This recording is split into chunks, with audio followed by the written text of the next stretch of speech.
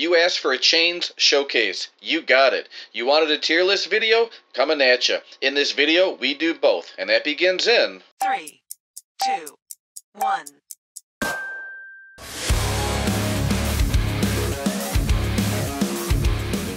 Welcome back to Bean Gaming. We're going to start off with the tier list today, and have to give credit to Max because he's the one that put this together. So thank you, Max, for doing that. Saves everyone a bunch of time, and you can find this in the Discord for World Defenders. And what I really like that he did is he split up the Meta Infinite and Meta Classic. That means that there's the Infinite mode towers that you want to try and go for, and then there's the Classic towers that you want to try and go for, where you're playing the traditional story mode. So that's really cool. And notice that the towers are almost identical for both modes. You have Chains for both, you have God Kuma for both, you have Mutant Indominus for both, Galaxia Dragon for both, Rage Claw for both, but the slight little difference is Web Widow versus Death Singer. You want Web Widow because those enemies in Infinite mode are going to get really tanky, if you will, and that's going to become an issue. So Web's going to be able to stun all of those enemies. Now, God Kuma, if you don't have God Kuma, then you can swap God Kuma out with Mr. Frost. That's a really good tower to use as well. God Kumas are kind of hard to find nowadays, so just keep that in mind. And of course, it all depends on the ranks that you have for all of your towers. Now, Chains, you're going to want Force of Nature. God Kuma, you want Eternal Glory. Galaxia Dragon, Eternal Glory. Mutant Indominus, Force of Nature. Believe it or not, Force of Nature is actually better than Eternal Glory for Mutant Indominus because Mutant Indominus boosts itself. Rage Claw, Eternal Glory. Death Singer, Eternal Glory, and I think I went over Galaxia Dragon already. Web Widow, you're going to want Lightning Speed. Now, you can swap out Terra Titan with Chains if you don't have Chains, if you can't find Chains in the marketplace, and if you don't have the 650 Robux. Terra Titan is also really good. It's just that Chains is going to have more damage per second overall on tiers, well, the later tiers, tier 4 and 5, and especially there's 5 placements of Chains as well, so keep that in mind. So that's kind of it, all I wanted to go over for the tier list for today. So once again, make sure that if you see Max or in the Discord or whatever, that you thank him for this, because I think he did a really nice job with that. So let's go back to World Defenders, the main lobby, and let's check out Chains now. Force of Nature is the best rank on Chains. Now you may think, well, if he's a starter, shouldn't we use Golden Might? Golden Might is good. But if you're going to try and do Elite or Nightmare modes, then you're going to want that range. That range really makes a difference. So just keep that in mind. And at Tier 1, you can see that he's doing 52.5 for the range and 4,800 for his damage every 4 seconds. And now when you go to Tier 5, look how much that jumps up to. 42,000 damage every 4 seconds with a range of 75. That's huge. That's a huge difference. Plus, remember, there's 5 placements for Chains. So that's an amazing starter to have. Some people ask me, how did I level up to the Plague Skin so fast? Well, I wanted to go over that with you today. There's the base skin, Putrid Bile, and then Plague Skin. And what you want to do is make sure you get the base skin first. I did have 60,000 coins. And when you have that amount of coins, you can actually go to the shop, in the XP shop, and if you have 3,000 coins, you can buy a 10,000 XP barrel to apply to your champion. And since I had 60,000 coins, I bought a whole bunch of these, and I leveled them up super quick. So you find it in your inventory, go to XP, and that's where it would show up. So that's what you want to do. I mean, that's essentially it. And then once you level them up a whole bunch of times, then you'll see the progression when you go to your champion skin. You want to click on My Profile, go to Champion, go select whatever champion you want. So in this case, we want the Zombie Warrior. And you'd see the progression. See how I'm all the way to level 100? When you apply that XP, then that's going to go ahead and add on all that XP, that 10,000 XP all the way through. So I'm at level 100. Now you can also get XP from playing regular games, but the fastest way is if you have these coins. And the Zombie Warrior actually gives a 10% boost to Spike. Now it gives a 10% boost to all your towers, but an additional 10% boost to Spike. So keep that in mind. Maybe I'll do a Spike showcase sometime this week. I'm not so sure yet, but we'll kind of go from there. And now we're ready to hop on in game here and go from there. Here we go. So out of the 3 maps, we'll do them in order. We'll do Zombie Suburbia first. We're going to do all Nightmare mode. So we're going to go ahead and select that. And I just want you to see how crazy that chains actually is. I want to put 2 in the front here. That way they can start to collect some money, and then I'll put the remaining 3 in the back. And you'll watch and see how smoothly this goes. So 1 slice there. Look at this. I can place the remaining 3 already, and another slice going to go ahead and upgrade. I'm just kind of spam clicking these chains, and look, the first wave is already done. No enemies leaked. None at all. So let's go ahead and increase a little bit more. Look at that range, that AoE circle range. That's really good. And look at it, he's just gathering all that money. And look, now their enemies can't even get past the first 2 chains. Okay, that's actually crazy. Absolutely crazy. And once again, I got to give credit to Max, because he was the one that said you got to get chains. He's really, really good with Force of Nature. So we're going to go ahead and completely upgrade all of our chains there. Look, these enemies aren't even getting to the 2nd level here. That's crazy. The first wave did, but now that I've upgraded my first couple chains in the front, it's no issue. Now there are going to be enemies that are coming out from the sides, so they're not there yet. I think it's on wave 5 where they do. So I'm okay with upgrading and completely maxing out the first 2 chains. Now I'm going to focus on the back here, and the next upgrade is 50,000. Oh, let me look at tier 1 here. So tier 1 is 15,000 to upgrade. Alright, the next wave is up, so let's go ahead and do a couple upgrades, and now the enemies are coming out of the 2nd level here, the 2nd path.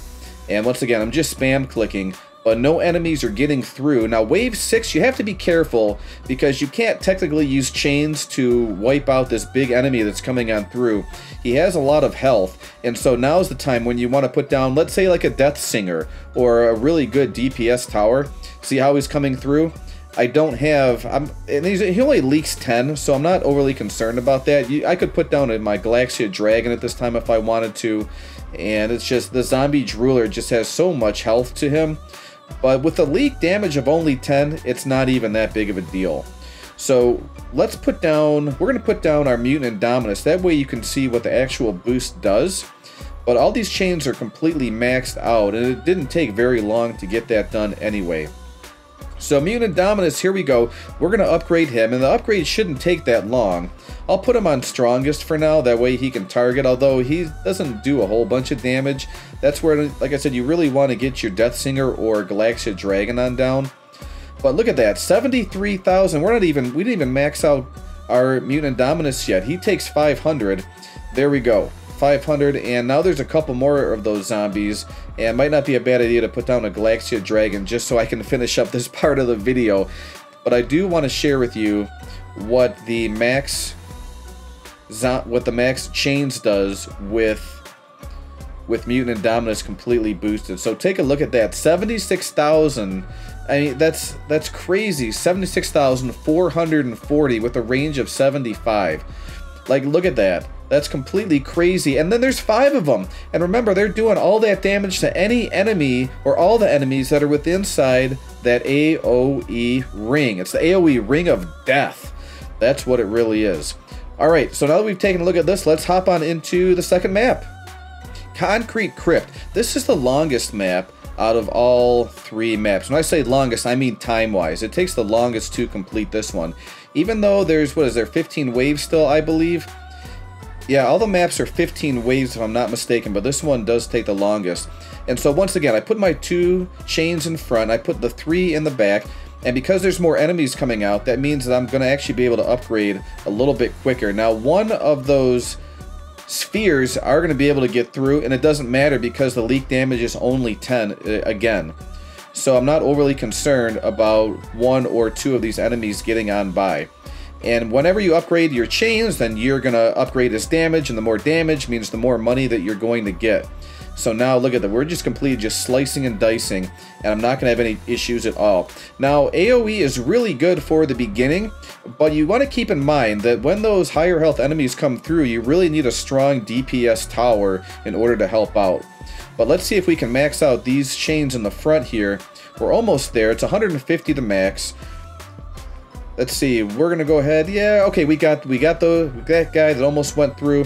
And now I just have one more level to the 2 chains in the front. And then we should be sitting pretty. Look at that, they just, with their chainsaws. And what's really cool is if you zoom on in, you can hear the chainsaw actually buzzing. And I think that's a really cool detail that they put into that particular tower. All right, 150. We should be able to get there relatively quick. There we are. So I can fully upgrade my chains now, and we're going to be good to go. I think I upgraded all of them. I have a little bit of difficulty sometimes seeing if these guys are maxed out or not, but I think they are. There we go. Yep, so we're all good to go now.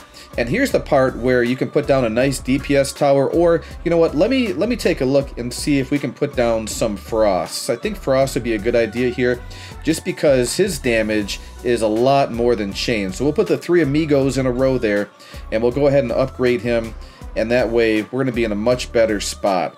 But again, you just have to know what enemies are coming out. So we can see these 2 zombies that are coming out right now, they have a lot of health to them.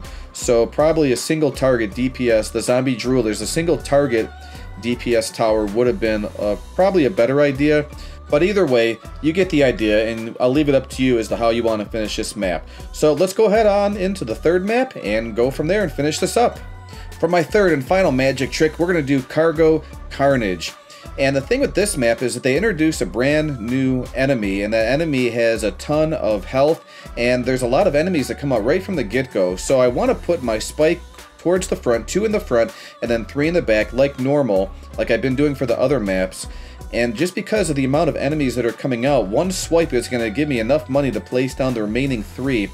And I'm going to upgrade super fast, and look at this. My spikes in the back are already leveled up enough where no enemies even leak, and that's crazy.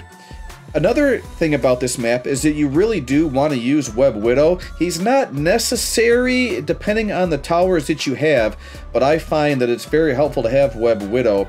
You can swap him out with Death Singer, but the more levels that you increase on this 3rd map here, then I think you really should use Web Widow if you have him at all. If you don't have Web Widow, then get Medusa, because you definitely need a stopping tower.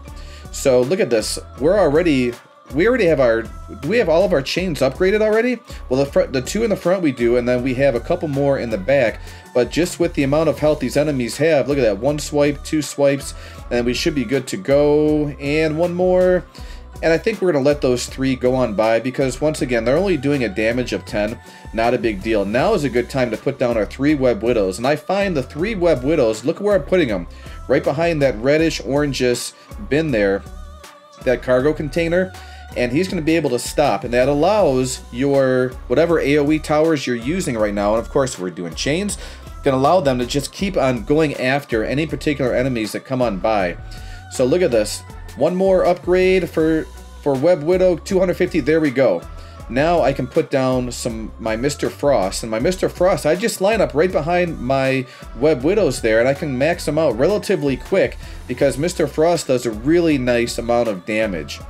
And so look at all of those zombie slayers that are those zombie slayers or slushies, or I can't remember their names, but they're just getting all zombie slasher, that's who they are. They're just getting all attacked by Mr. Frost, and then of course chains. So look at this is pretty cool. And now is not a bad idea to put down our Rage Claw, and Rage Claw is just completely insane with his damage per second. When you, and look at that huge circle, it does 120 for our Rage Claw. So that way he's really knocking out these zombie slashers. They have 2.4 million health, but we need our Rage Claw. Now is a good time to put down Galaxia Dragon, and now nothing is going to even get on by. Completely insane. And now when we put down our Mutant Indominus, look at this, we're going to max him out. So all of our towers now are getting a 30% boost. I mean, it's just completely insane. If you don't have a Mutant Indominus, you want to try and get one. And I'm hoping that maybe for this next event that's coming out on this coming Friday, that maybe are they going to introduce a newer boost tower? I don't know. I mean, 30% seems pretty intense, pretty good, because otherwise you need an Orc Tower. So make sure you either, if you don't have Mutant Indominus, you can get an Orc Tower at the Orc chest. So that's really good. And even though the Orc Tower is not the best, Mutant Indominus is way better, it's still some kind of boost. And I haven't used the Orc Tower in so long, I forgot what kind of boost it does. Maybe it's a 20% boost, but still, any boost is really helpful. Okay, let's go ahead and finish this on up, and then we're going to go back to the main lobby. Here we go. And before we say our goodbyes, I just want to thank everyone for all the support and the comments. We are almost at 4,000 subs. I can't believe it. That's completely insane. I feel like I'm on top of the world. Okay, do you see what I did there? Anyway, thank you so much. If you did like this video, please consider subscribing. I'm going to do more World Defenders videos. We have a gigantic update coming out this Friday. We have the house gigantic update coming out this Friday. I'm hoping that they don't update at the same time, because maybe we're going to do a live this Friday. Not a bad idea. But either way, if you did enjoy this video, go ahead and hit that like button, subscribe to the channel, and turn on that notification bell. Thanks again for watching, everyone. Hope you have a great day, and I'll talk to you soon. Bye.